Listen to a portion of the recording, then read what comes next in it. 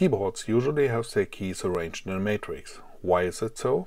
How does that work? And what can go wrong? To connect a key to a controller, you can simply have the key close to ground, use a pull-up resistor to have a high level when the key is not closed, and you have a simple way to connect a few keys to a controller. But when you have more than a few keys, it gets complicated. Like in this example, if you have 20 keys, you need 20 inputs on your controller. And a typical desktop keyboard has more than 100 keys, so that gets quite complicated and expensive.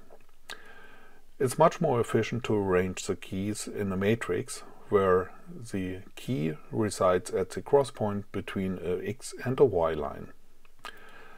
This reduces the number of pins required to read the matrix. As you can see here, already with 6 keys in a 2x3 matrix, you need only 5 pins versus the 6 pins for a direct connection.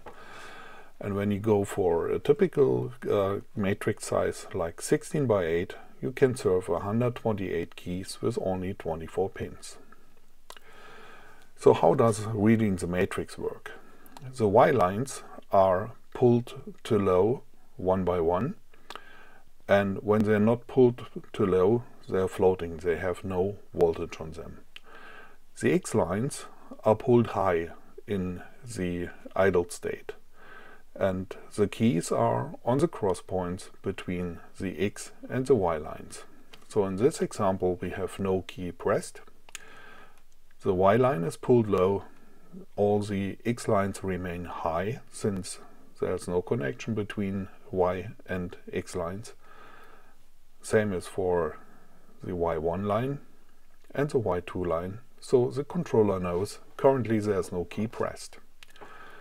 Now we have the situation where one key is pressed. Y0 is pulled low. Since there is no key closed on that line, there's still no reaction, all of the X lines remain high. Then the Y1 line is pulled low, and we have a key pressed on the coordinate x1, y1, and subsequently the x1 line is pulled low, and the controller now sees that there is an active key. On Y2, again, there is no key pressed, so no reaction. When we have more than one key pressed, that still works. On Y0, there's still no key active, so we get high levels on all of the X lines. On Y1, there's one key pressed, that is on the coordinate x1, y1, so we get a reaction on the x1 line, which gets pulled low. On Y2, there's another key pressed, and we get a reaction on the line x0, so the controller knows that also the key on x0, y2 is currently active. If 3 or more keys are pressed at the same time, we might get into trouble. We can have a situation where a so-called phantom key is generated, a key that is physically not pressed, but the controller sees it as being pressed, and it cannot tell whether it's really pressed or not. In this example here, when the Y0 line is pulled low, the X1 line gets pulled low through the key on the coordinate x1, y0, which in turn pulls down the Y2 line because there is a key on x1, y2 which is closed, and the switch on the coordinate x0, y2 also pulls down the x0 line. So for the controller it appears like on the Y0 line the keys on the positions x0 and x1 are both pressed, and it cannot tell that apart from the actual situation where both of these keys are pressed.